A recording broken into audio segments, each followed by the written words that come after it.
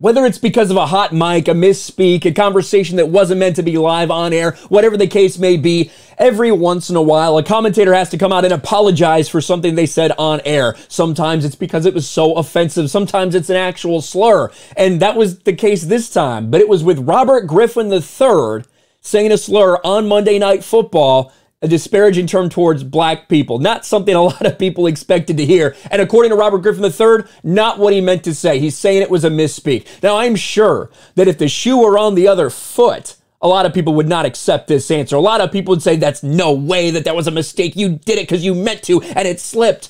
But this is a little bit different story, isn't it? Not what I meant to say. Robert Griffin III apologizes for on-air racial slur.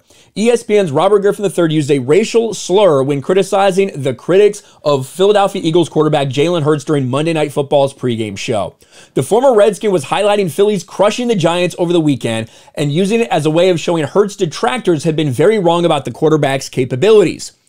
Well, I was going to read this whole thing. Why don't we just let RG3 say it for himself, shall we? People said that Jalen Hurts couldn't get it done. He couldn't operate from the pocket. He's not the quarterback of the future. I think he proved all those jigaboos wrong. Now, there's no way that he actually meant this, right? Because he wouldn't be, like, I don't think he'd be using a disparaging term for black people while talking about the critics of Jalen Hurts. Let's listen to it again. We'll let him say it. People said that Jalen Hurts couldn't get it done. He couldn't operate from the pocket. He's not the quarterback of the future. I think he proved all those jigaboos wrong. Like, I